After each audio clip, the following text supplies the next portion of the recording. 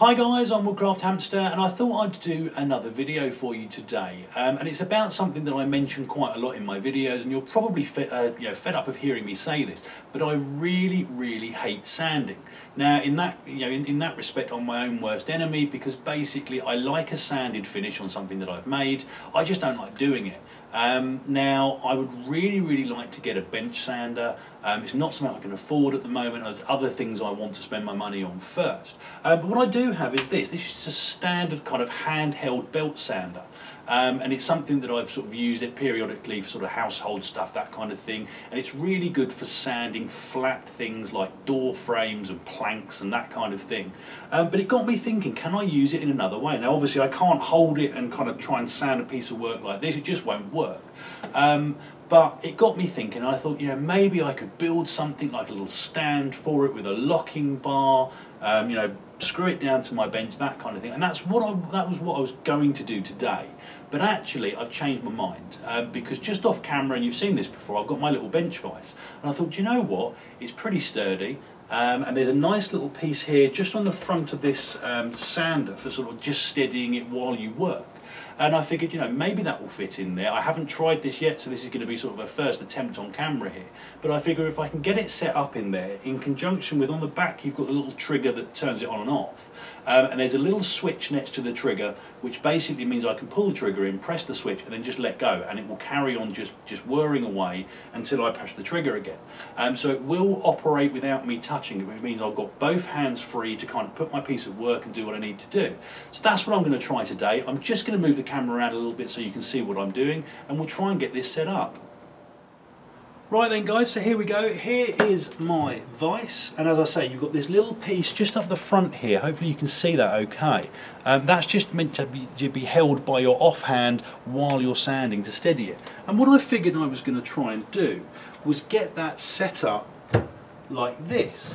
Now it will fit in there, and if I just spend a couple of seconds playing around, seeing if I can get this in tight. As I say, I haven't tried this yet, so it may or may not work. Again, it's good sort of hard plastic on this, so it shouldn't break. At least that's my hope. Right, okay, well that is locked in solid. Now the two problems I can foresee is that the dust is going to be coming upwards. Now there's obviously a little dust bag to catch things here. It's not brilliant, it does sort of spray around a bit.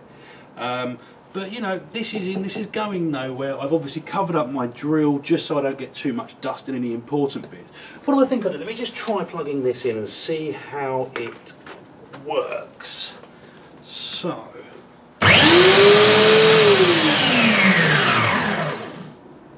okay, I mean that seems fine. I mean I can turn that on. I mean I won't do it just yet because you can't hear me while it's running.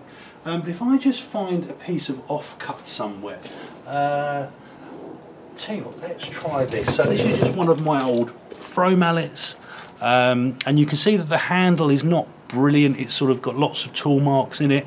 I'm just wondering if I can smooth that down. So I'll do this on camera for you just to see how things go.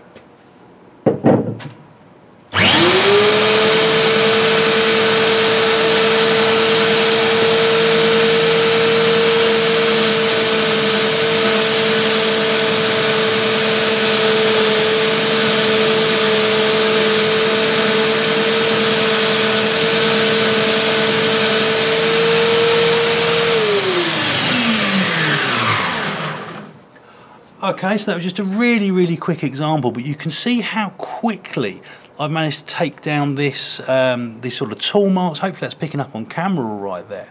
But this hopefully will be something that will really sort of revolutionise the way I finish off some of my work.